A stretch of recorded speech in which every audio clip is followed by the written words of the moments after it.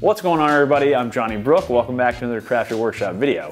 In this week's video, I'm going to show you how I basically pimped my X-Carve. So the X-Carve is a great platform for learning CNC, for kind of getting into it, dipping your toes in the waters. But I know this year I want to do some more kind of interesting and intense stuff on the X-Carve, and because of that, I wanted to add some upgrades. First of which is this beautiful T-Track from Rockler. It's going to allow me to use all of their T-Track accessories for things like work holding and fixturing. Then I also added some other aftermarket upgrades which raised the gantry to allow me to put thicker pieces on the X-Carve, and also completely replaced the Z-Axis, which is going to allow me a lot more up and down travel to cut into those thicker pieces. So hopefully you guys enjoy this one. I had a lot of fun with this, and I'm really excited to put all of these upgrades to work here in the near future. So let's go ahead and get started with the video. This whole project started because the spoil board on my X-Carve was getting pretty beat up. So when I first started using the machine, I wasn't really concerned with precision when it came to entering the thickness of the things I was cutting, and because of that, I ended up with my spoil board looking like it had been in battle.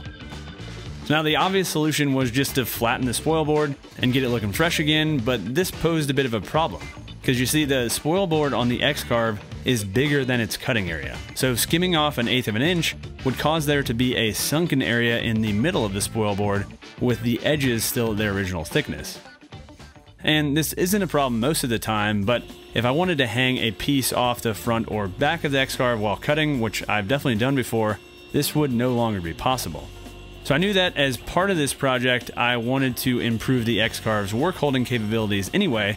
So I figured adding some MDF strips on top of the existing spoil board with T-Track running between those strips would be kind of the perfect solution. The added strips would raise the workpiece so that I could hang pieces off the front if I needed to, and the T-Track would allow a ton of options for fixturing and work holding. To accomplish this, I cut some strips of scrap MDF over the table saw, making sure to leave them plenty oversized so that I could trim them to final size on the X-Carve. And then I marked hole locations which lined up with the threaded inserts on the X-Carve spoil board. I wanted these strips to be easily replaceable if and when they get damaged, and using the inserts to attach the strips was kind of the perfect solution. I drilled some recessed holes at the drill press, first recessing the hole with a Forstner bit, and then coming back with a twist bit to drill the through hole. And I originally only drilled 2 holes at each end of the strips, but I ended up coming back and adding 2 more holes at the center of the strips as well, just to keep them flat on the spoil board. To attach the strips to the spoil board itself, I used these pan head machine screws, and having the holes in the strips lined up with the threaded inserts made the installation process super quick. I just drove in the screws with a drill. As you can see, the slots between the strips were way too small for the T-Track at this point, but again, that was on purpose because I wanted to cut those slots to fit. So the next step was to widen those slots, which I really took my time with, as I wanted a nice tight fit with the T-Track. And I initially made extremely shallow passes until I got a basically perfect fit, and any of those shallow passes that were too wide were cleaned up when I surfaced the strips later on. After getting the fit just right, I ran the full operation, making sure I really dialed in my depth so the bit didn't dig into the fresh spoil board. Next, I needed to square up the front and back edges of the strips, and it's a good idea to make absolutely sure your gantry is perfectly square before performing an operation like this. I like to use a spacer on each side of the rail, pulling it snug against both spacers, and this locks it into place and confirms that the gantry isn't at a square. So with the gantry square, I squared up the front and back edges of the strips, and then surfaced the strips to get them perfectly flat. While the X-Carve is working, let's take a second to talk about the sponsor of this week's video, FilterBuy. So air filters are one of those household things that I find myself forgetting to replace, even with reminders. My Nest thermostat even reminds me to change the filters every couple of months, but it's really easy to miss digital notifications these days. That's why a service like FilterBuy is really perfect for me, since it allows me to have high quality air filters delivered to my doorstep as often as I'd like. It's a whole lot harder to forget to install those new air filters when they're sitting on your kitchen counter. So with over 600 filter sizes in stock, FilterBuy is sure to have you covered too, and by signing up for auto delivery, you can save an extra 5%, plus FilterBuy has free shipping on every order. Another great thing about FilterBuy is they can custom make filters for almost any weird or hard to find size you might need, and since FilterBuy's factory is located in Talladega, Alabama, it means your new filters will arrive at your doorstep quickly. So to learn more about FilterBuy and to get signed up, check out the link in the video description below, and thanks again to FilterBuy for sponsoring this week's video.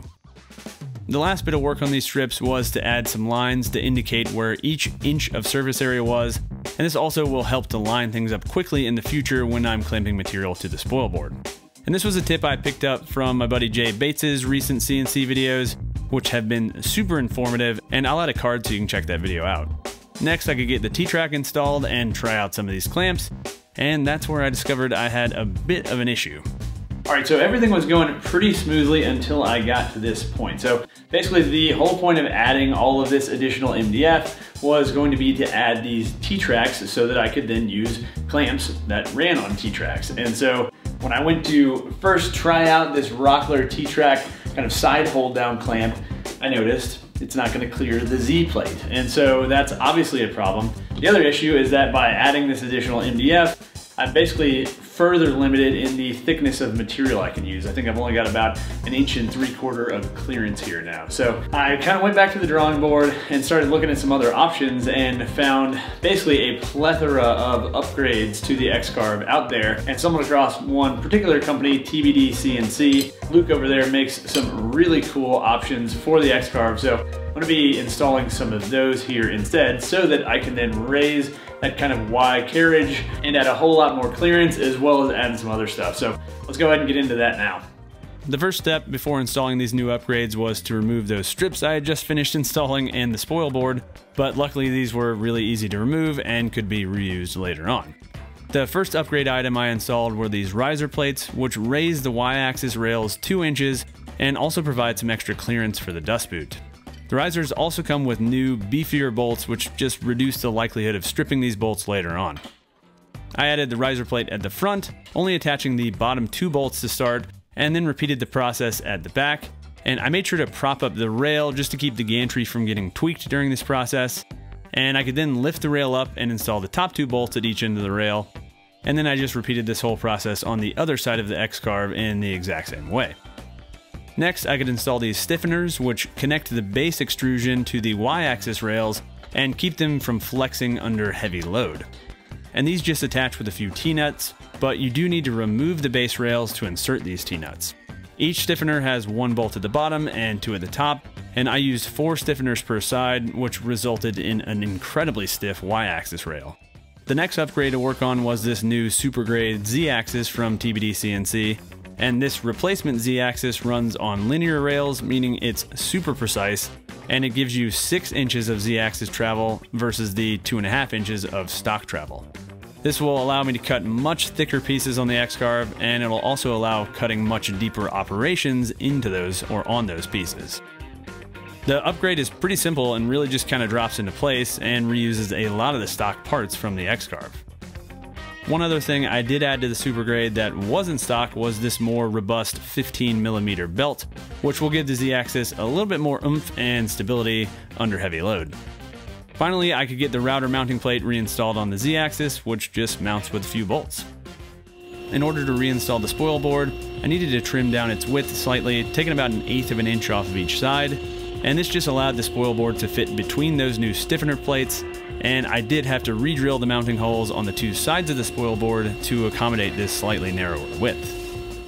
Next, I reinstalled the MDF strips, making sure they were in the same orientation as when I removed them, and then I could start working on getting the Rockler T-track installed.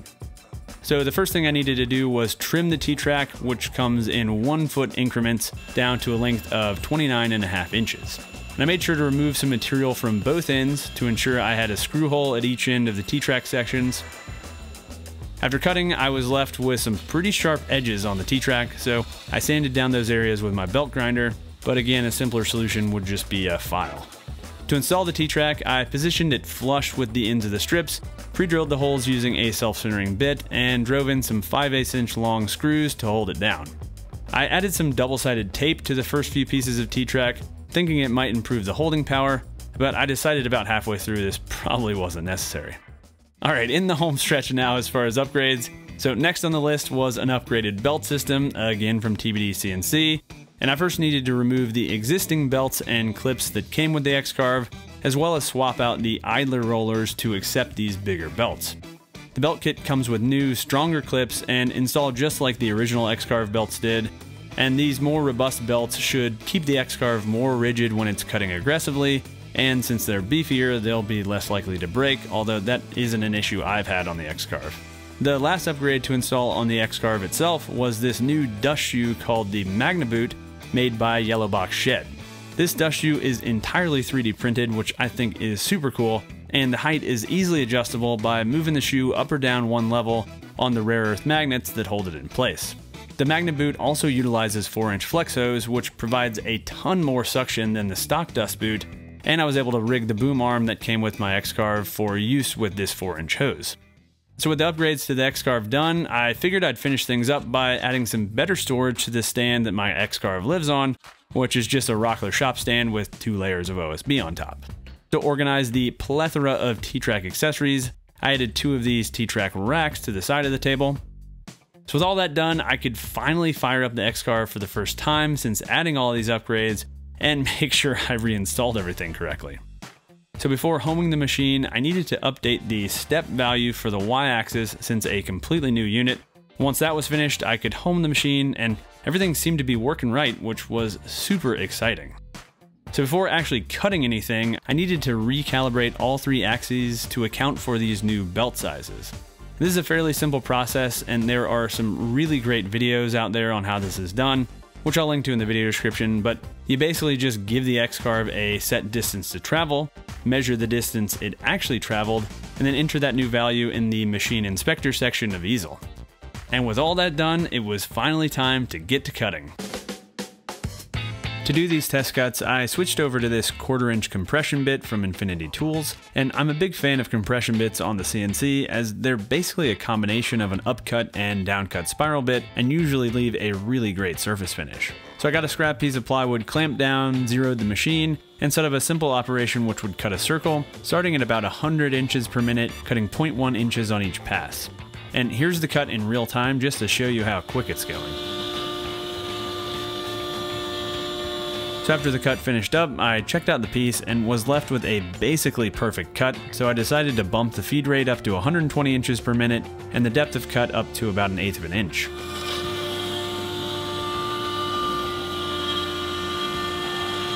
Once again, the machine had no trouble with this and cut very smoothly, and I was left with a pretty much perfect cut. The last test was to ensure the machine would still cut squarely at these increased speeds, and I confirmed that by cutting a small square and checking it with a square. So with the testing done, I could finally call this project complete. All right, hopefully you guys enjoyed this one. Even if you might not have your own CNC, hopefully this will kind of put some things in your head in case one day you do add a CNC to your shop. I really think it's a tool that pretty much any shop could use. They're a great way to make the same product over and over again, great for batching and things like that. And that's where a lot of this work holding and fixturing really comes into a play and just kind of allows you to use the same setup over and over, not really having to mess with the software side. And that allows you to get a ton of efficiency out of these machines. Again, I really think the X-Carve is a great platform to start on. Their free software Easel is really easy to learn. They've got great customer support. I'm just a big fan of Inventables in general. So if you guys are at all interested in adding one of their machines to your workshop, I'll have affiliate links to both the X-Carve and Easel down in the video description below. Also in the video description below, I'll have links to all the other upgrades I added, any tools and materials I might have used on this project, that kind of thing. Also, if it's your first time to the channel, go ahead and get subscribed. I put out new project videos like this one pretty much every week. Also, ring that little notification bell so you don't miss any of my future videos. And last, I have added that YouTube membership functionality in case you guys want to help support me and get some kind of behind the scenes content. I'll have a link to that somewhere on the screen as well. But anyway, hopefully you guys enjoyed this one, and until next time, happy building.